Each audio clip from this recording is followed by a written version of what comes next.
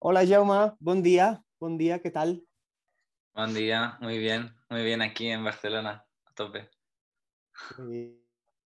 Eh, qué alegría saludarte. Hoy vamos a charlar un ratico con Jaume Claret, director de Ella y yo, uno de los cortos más bonitos que tenemos en la selección de cortos de este año y de los primeros que entró en el corte que hicimos y que nos maravilló a todo el equipo. Así que ganas de charlar un ratito con su director. Y yo creo que empecemos por el principio, Jaume, si te parece, el principio del corto y el principio del proceso, que me gusta mucho que sea un espacio en concreto. Es como empieza y es lo que de repente ya le hace al espectador decir, wow, wow, qué azul, qué luminosidad, qué es esto, qué belleza es esta. Cuéntanos un poco qué es ese espacio y cómo fue el origen y la semilla, si no me equivoco, del proyecto.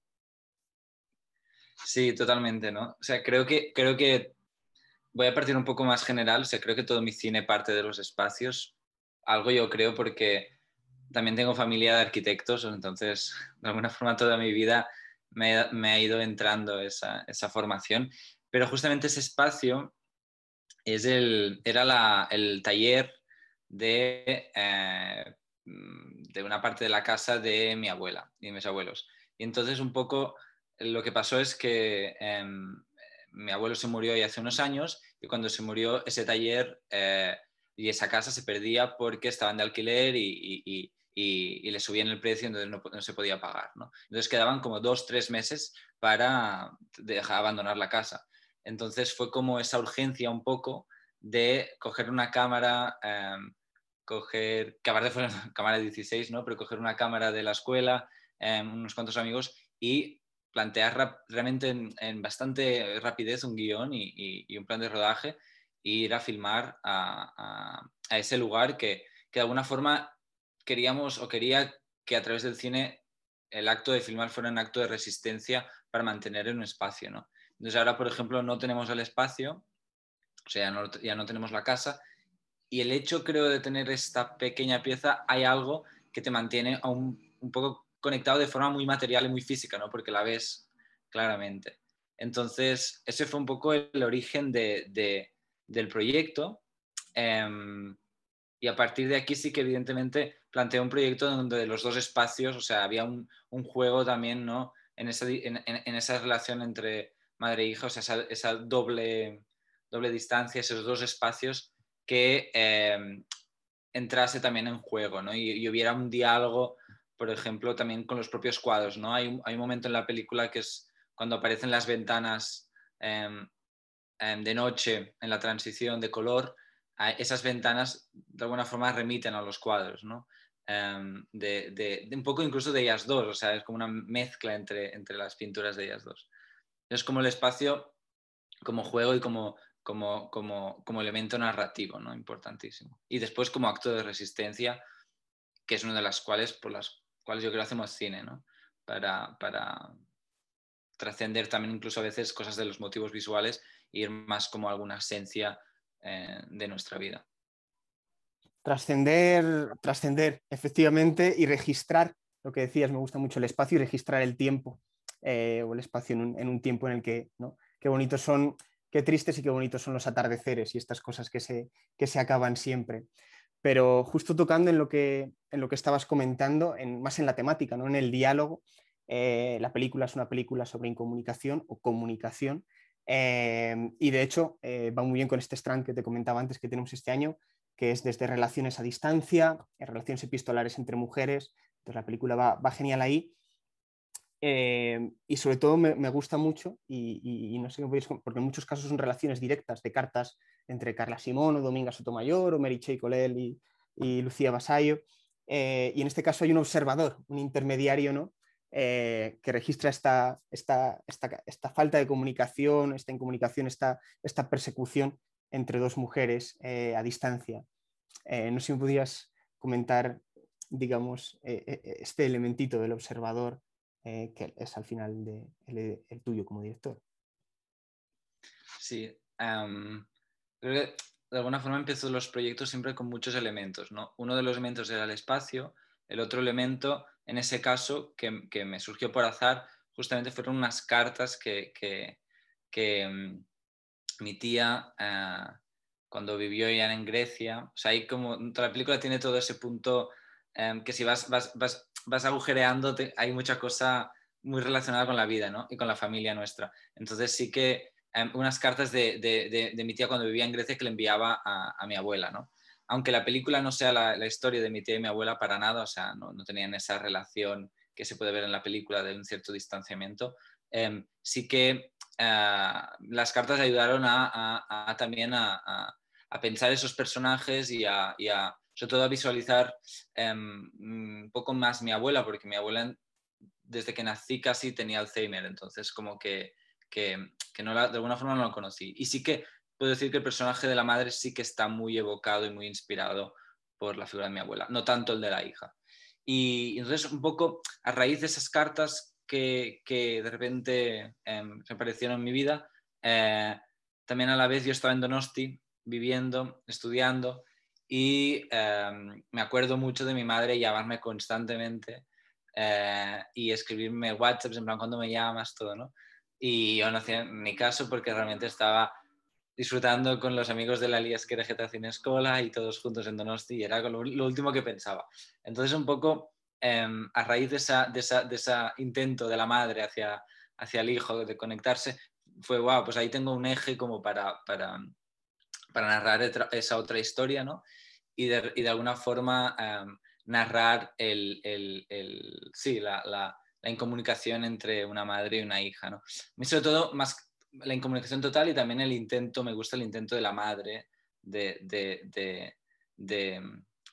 no resistir, y después el regalo, que no vamos a decir, pero el regalo que le hace la hija.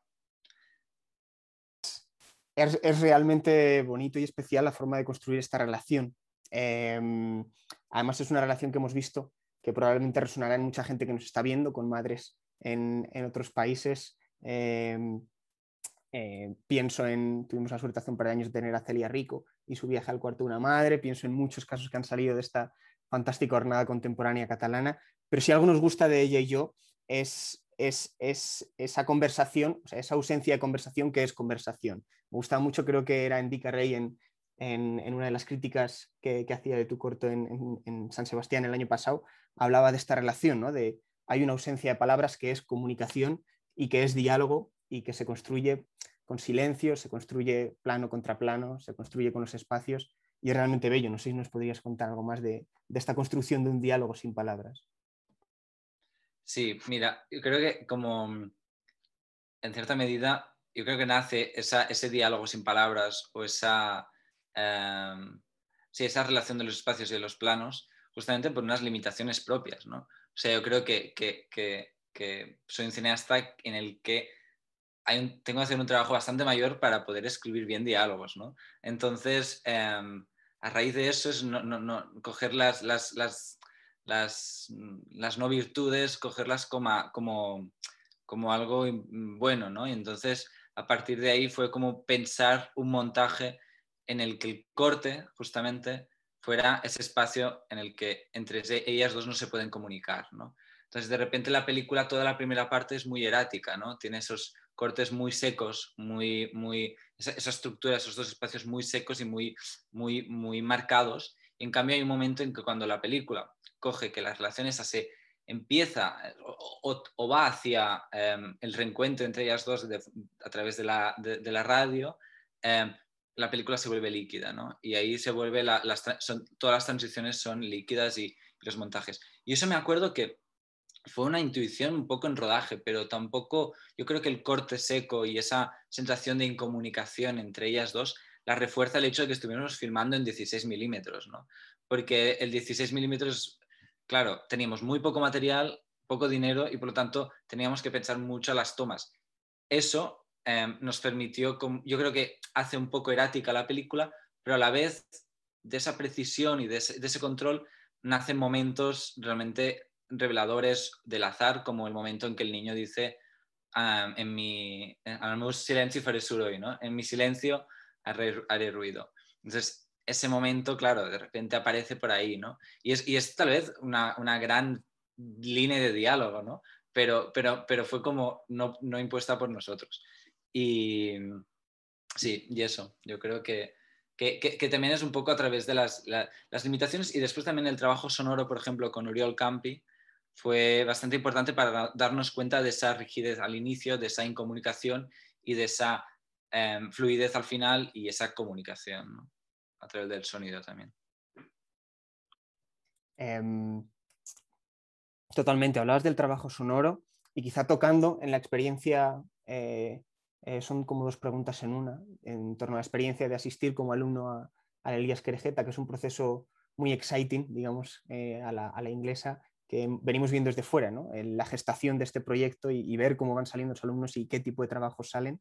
Y en concreto trabajas con una persona, hablamos del sonido, pero yendo a la luz y al color, con Marina Palacio, que tuvimos la suerte de tener su corto hace un par de meses también, y que se lo pregunté a ella y me respondió de una manera muy simple, pero me sigue pareciendo fascinante la manera de registrar el color y la luminosidad y esos azules y esos colores en este caso en 16 milímetros. Pero si me pudieras hablar, son dos preguntas en una, sobre la experiencia en la Elías Querejeta y sobre trabajar con Marina.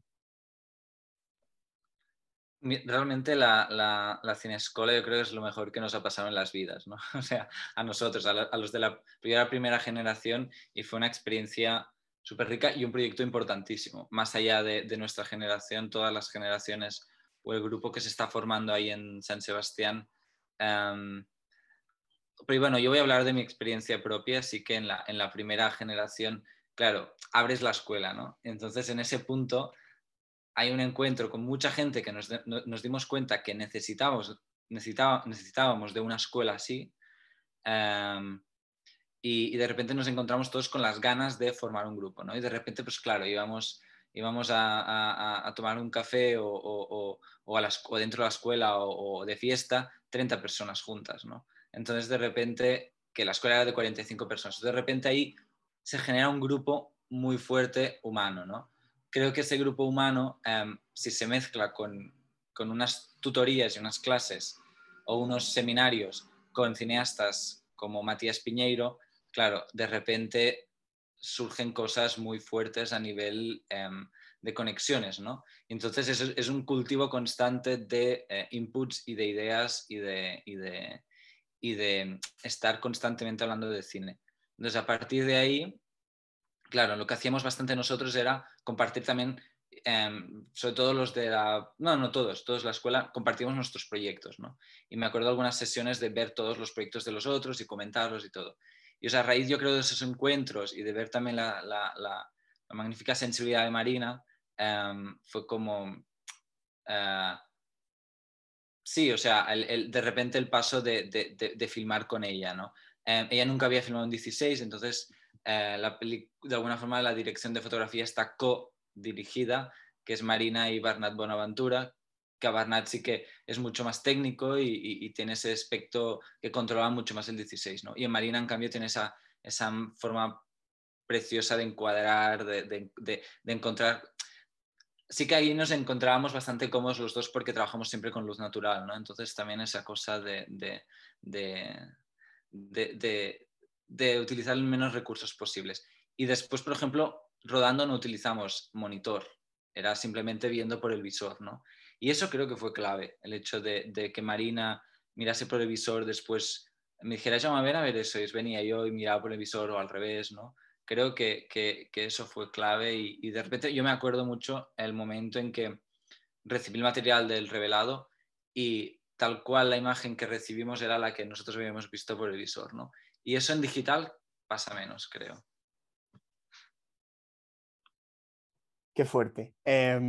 Y le da también, obviamente, el trabajo con el 16 milímetros, le da plasticidad, le da textura y le da esa cosa pictórica que creo que, obviamente, en el corto está muy presente. Creo que en tu familia también está muy presente. Es un corto en el que se mezcla familia, cine, se mezcla todo. Y que cuesta quizá más ver a día de hoy esa relación entre cine y artes plásticas o pintura. Pero no sé si me podrías hablar un poco más de esta relación que tienes entre ambas artes. Sí, claro, sí que vengo de una familia de pintores todos, ¿no? Bueno, todos no, pero sí que mi abuelo y mi abuela eran pintores. Mi abuela es la que hace los cuadros en la película y después mi tía también era pintora, entonces es pintora. Entonces, sí que de alguna forma desde muy pequeño he ido aprendiendo de ellos, ¿no? Un poco, y viendo, sobre todo viendo, mirando. Y recuerdo ver muchas veces en el estudio de mi abuelo ir y ver los cuadros. Pero es verdad, por ejemplo, que las obras de mi tía y de mi abuela, yo cuando era pequeño no las tenía tanto cerca, sino que el pintor de la familia era mi abuelo, ¿no? Y de repente sí que creciendo me di cuenta realmente de la obra de ellas dos, que es increíble y del mismo nivel, ¿no? Pero bueno, sí que eran esos tiempos en el que, bueno, que hay esas diferencias, ¿no? Y entonces me he ido a ver. Sí, sí, Eso es. vale. Entonces, claro, la pintura, ¿no? Hay algo que ha sido impermeable toda mi vida, o sea, está conmigo toda la vida y que la he ido viendo. Entonces, era como bastante natural, casi que de alguna forma mi primer cortometraje un poco más grande, un poco más ya con una estructura que tuviera ese acercamiento. Y ahí cuando me acerqué me planteé mucho la pregunta de cómo filmar la pintura, ¿no? Y ahí aparece un libro para mí clave, que es el de André Bazin, ¿no? El de que es el cine, que hay una parte que dice cómo filmar pintura, no me acuerdo si dice cómo filmar pintura o la pintura sencillamente, y habla mucho de el romper el marco, ¿no? El marco de la pintura. Claro, de repente cuando tú vas a una exposición tienes la pintura enmarcada, no, normalmente, después en el arte contemporáneo ya no tanto, pero claro, ¿cómo filmar eso, no? Entonces, André Bazin lo que propone es entrar dentro y quitar el marco, ¿no? Y a partir un poco de esa idea fue como clave para construir cómo filmar esas pinturas. Y después sí que queríamos como filmar de forma diferente la pintura de mi abuela y la pintura de mi tía, ¿no? Porque son obras muy diferentes y también para resaltar esa sensación de dos personas que se comunican a través de la pintura pero son diferentes, ¿no? Por ejemplo, mi abuela nos transmitía esa quietud, ese detalle, ¿no? Esas figuras que recuerdan en cierta medida pues, a Dalí o a diferentes otros artistas. Y después mi tía, que de alguna forma su pintura es mucho más grande, es mucho más expansiva, entonces ahí tenía que ser cámara al hombro, ¿no? Y, y bueno, y justo como anécdota, esa cámara al hombro, cuando filmamos la pintura de mi tía, la filmó el sonidista, ¿no? Entonces un poco también creo que porque resistía más a esa cámara, entonces y hacer sentadillas grabando, entonces yo creo que es un buen ejemplo para mostrar también cómo filmamos o cómo a veces se rompen esas jerarquías un poco establecidas.